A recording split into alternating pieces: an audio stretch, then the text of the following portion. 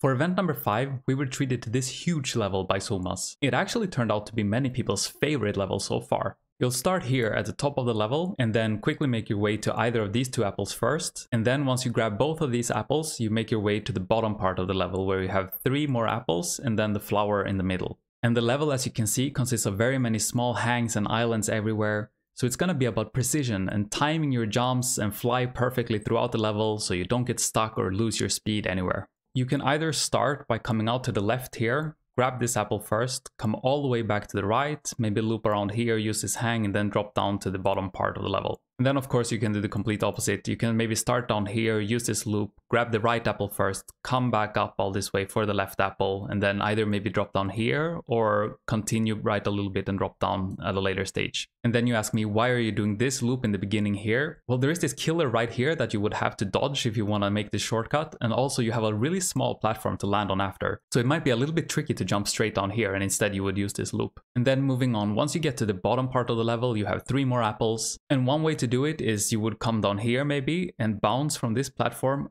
up here, up, grab this apple, maybe do this loop, come back below here and grab this apple up to the left, kind of push into this hang, come down, grab this last apple, and then go to the flower. Or another option would also be to come down here, but instead of bouncing over, you grab this apple first and come back to the left, up, grab this one, and then maybe down through the hang or up on these polygons here, and somehow make your way back towards the right, up, maybe use this hang, grab this apple, and then jump straight for the flower. So although the level looks really big and complicated, in the end I think you have basically 2 main styles for the top part and 2 main styles for the bottom part, and it's going to come down to how well you can execute those. And starting out from the bottom, as always, we're going to see higher times than usual. It's going to be like a minute-long level, as you can tell. And in 50th place, we have Zebra. Funny seeing him here. I haven't seen him in a long time, actually. So it's going to be really fun to check out his 103.19. Zebra's replay. Is it gonna go for the right hand or left hand apple first?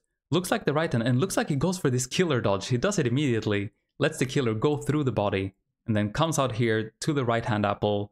Really clean start so far, and then working his way up to the left hand apple, even gets a tiny gas on that polygon there.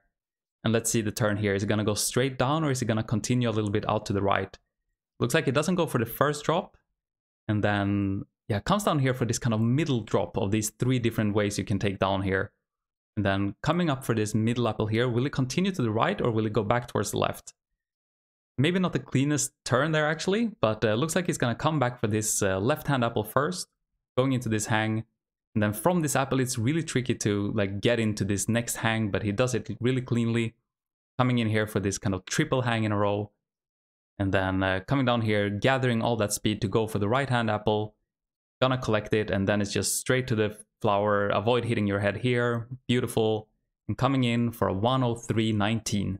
Really nice run by Zebra. We could see a few places maybe where he could improve a little bit, but the style in general looks really solid. We're working our way up. We're going towards the 40th place where we have Immo. Immo coming in at a 101.83, improving a little bit more than a second on Zebra's time. But we can tell already that it's really tight here. We normally don't see like a second difference in 10 places down here. And also for this long of a level, that's really impressive. Let's see Immo style. Is it gonna be the same kind of killer dodge in the beginning? Looks like it is a killer dodge, but a little bit different kind of drop there actually. Can get a little bit more rightwards momentum with that style. Grabs his first apple at 10:57. I want you to remember that time. And coming here towards the left-hand apple, grabbing it, and is it gonna go straight down for the first drop? Looks like it's the first drop. So already we're seeing 2 kind of distinctly different styles here. And coming around here, which style is it gonna do then when it comes down? Is it gonna go for the right-hand part first or the left-hand? Let's see, comes down here. Doesn't look to be a bounce, just goes straight for this middle apple and comes back towards the left. Which style is faster, his or Zebra's? It's really hard to tell. Comes up for this apple, and then goes straight with a drop into this 1-wheel hang here. Beautiful timing on that drop. Comes in for the hang, coming around here. Really hard this part to not lose your speed anywhere or get stuck. Comes up here, grabs the last apple, and then again, avoid your head, and coming up for the flower at 101.83. And already we've seen 2 slightly different kind of starts. We saw Zebra going like straight down here across the killer and then jumping from this platform out to the apple, whereas Immo did a more straight down drop here, got a push from here, still dodged the killer, but got a little bit more rightwards momentum maybe. And then also from this apple, we saw Zebra jumping this first gap and then dropping straight down here to come up for this middle apple. Whereas we saw Immo from this apple come straight down to this kind of part of the level and then instead jumped out to this middle platform and got the apple. That allowed him to get more speed backwards because he could use this kind of loop here, but it also meant he had to zigzag here, which might have lost him a little bit of time. Interesting stuff and already really hoiled times. But let's see, in 30th place, we're breaking the 1 minute barrier and we have Terbo. Terbo with a beautiful 59.24 breaking that minute barrier, and again, it's just so tight these times already. It's really amazing to me. Let's see, Terbo, will he also go down for the killer drop? Looks like it. Nice push, can get a lot of speed down here and dodges the killer beautifully, can gas even. And let's see, grabs this apple at 9.43, way lower, more than a second faster than Immo actually. And let's see, can gas a little bit on this polygon here. And beautiful jump early to be able to stop immediately when he grabs the apple. Coming down here, is he gonna go for the middle drop like Zebra? Looks actually like he will go for the third drop down. Let's see, coming down here, getting past that spike, really annoying to do. Coming up here, has a lot of speed for this loop, so he can use all of that speed coming back towards this left-hand apple. Coming up for the hang here, and let's see how he's gonna grab the apple and drop down. Looks like it's the same kind of straight down drop like Immo did. Going in for this one wheel hang here. And again, it's really hard to stay up on these hangs. It's kind of hard to see when you're just seeing the replay, but that part killed a lot of runs.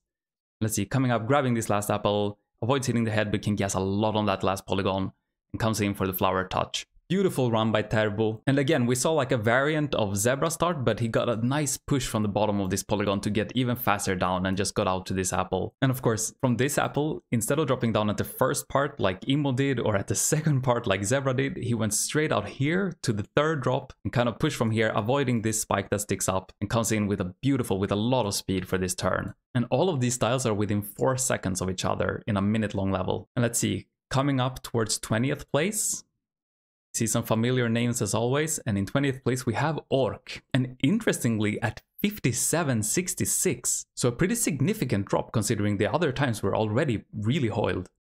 Let's see, is it gonna be the same killer dodging in the beginning? Looks like it. He gets a nice push on the bottom there as well, just like Terbo did, and beautiful compression so he can gas all the way on that polygon. Grabbing this first apple at 9.34, even faster. And let's see, good gas on this polygon here. Comes up for this turn, which drop is gonna go for? Oh, and a beautiful bounce actually, and comes down for the first drop. Let's see, dodges this polygon here that sticks out and coming down.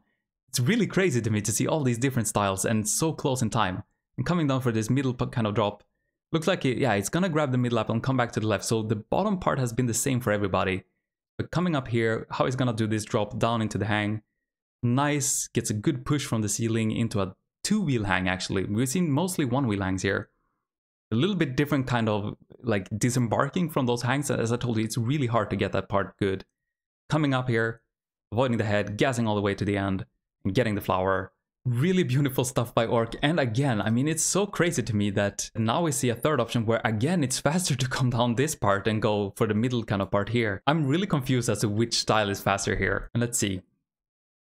We see some other familiar names. We see Gimp here. I haven't seen him in a long time. Me and Eldron coming in at 57 low, both of us. Again, Eldron did all the style finding for us this event, so huge thanks to him. And moving our way up, we have Yali, Arsenic, Hosp, Audi already in 12th place. This is surprising. We see Mikkel in 11th place. Jesus, we're already down to 55. In 10th place, we have Pelu.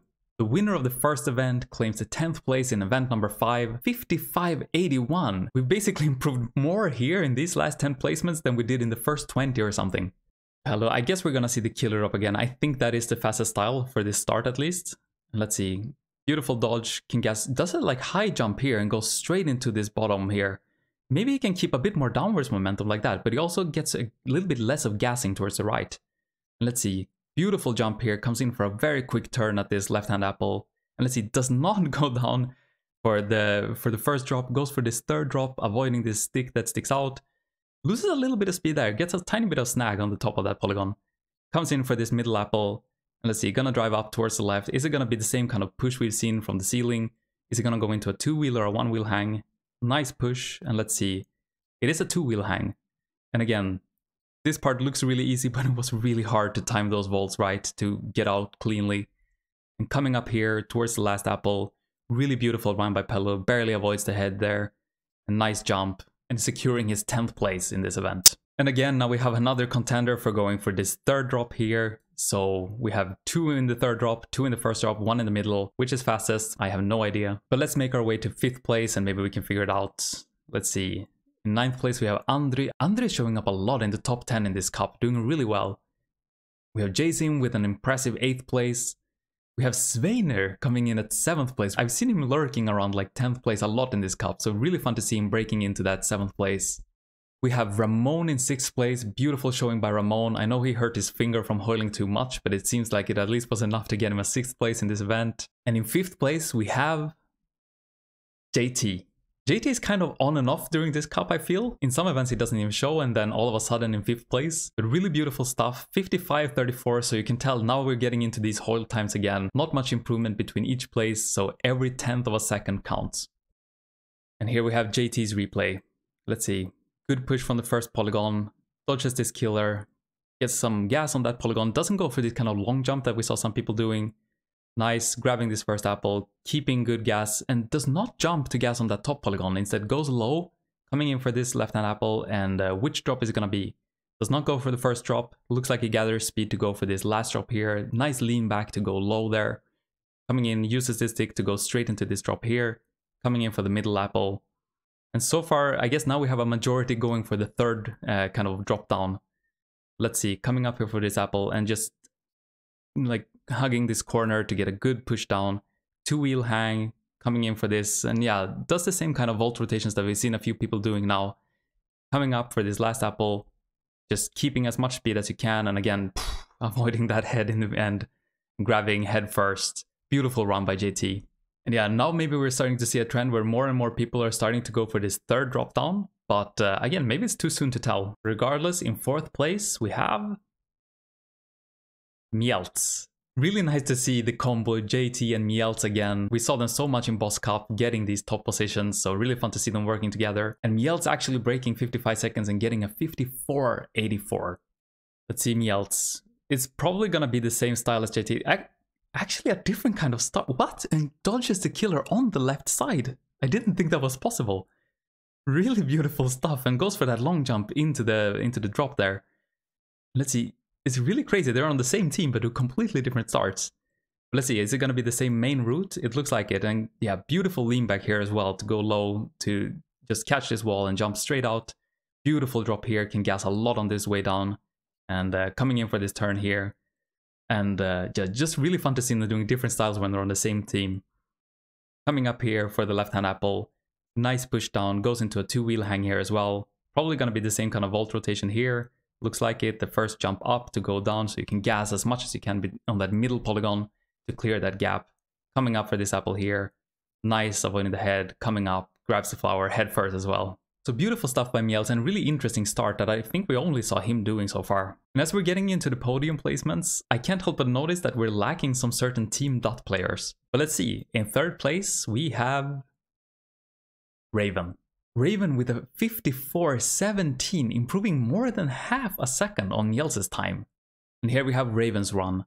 Let's see the killer dodge, how it's gonna be. Looks like it's the kind of normal push down and just using this polygon here. And actually does this long jump as well, skipping that last island completely and using that downwards momentum. Let's see, does not go high and gas on that polygon in the air either. Just comes straight in here, does this kind of double and a beautiful bounce to keep this speed going out to the right. Nice lean back as well. Really, really clean turn there at the left-hand apple. And let's see, coming in for this drop can keep a lot of speed, very nice. Going for this like slight compression there as well so you can time your vaults even better. Coming up here for the hang and for the left-hand apple. Gonna probably be the same, yeah, hugging that corner in the roof. Coming in, beautiful push for this 2-wheel hang. Actually can get some speed out of that as well. Coming down here, nice gassing all the way. And then here it's just, yeah, keeping your momentum and avoid hitting your head on that corner. And it does it beautifully. Nice run by Raven. And yeah, now I'm getting nervous. We have 1 Dot player in the top 3. Let's see, in 2nd place, we have Bien. Bien beats out at least one of the Team Dot players, because I would expect Speff and Finman to be here in the top as well. Bien is in the same team as Mjelz and JT, so this is actually like a powerhouse of a team as well. Easily on par to compete with Team Dot. And breaking 54 seconds, getting a 53.89. And let's see, is he gonna do Mjelz's start, dodging the killer to the left, or is he gonna do JT's start, which is just letting the killer pass through the body? And here's Bien's replay and the second place for Team Speff. Let's see, and it's actually the Mjelz start. And I was never able to do this, and look how close he gets to the killer. It's actually a little bit closer than this would let you know, because the killer's area is actually a little bit bigger than the sprite is here. And then look how far out he lands on this polygon. It's like right on the corner. So you have to get as close as you can to the killer so you can actually even land on this polygon here. But let's see, continuing. He goes for this kind of long jump as well. Nice compression to get that height out of that landing. And again, doesn't go high here. Goes really low so he can gas all the way. Goes for this double hollow turn here. Actually not even double hollow. But coming around here, nice lean back. Coming in, pushing from here, and also gonna get this like tiny stick here so you can drop straight down. Really beautiful stuff. Coming up here for the turn, nice tiny compression and push out there. It's really hard to survive that compression actually. And coming up here, hugging and coming down, going in for a two-wheel hang as well. Nothing completely new right here. Does the same kind of vaulting rotation to get on early and gas all the way on that polygon so you can also clear that next gap. Coming up here for this last hang, grabbing the apple, and it's just... this is just so close. It actually didn't kill that many runs, this part, but I mean, you can tell the back of his head, it's basically hitting the corner. It's just like a few pixels away, and it's right at the end.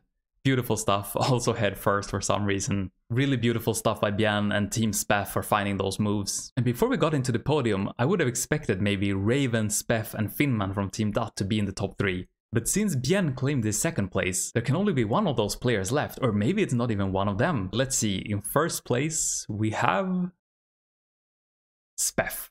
Speff claims the first place again and keeping that lead in the cup overall, 53.50, beating Bien by almost 0.4 seconds actually. Let's check out the replay and see if he did anything different from Bien.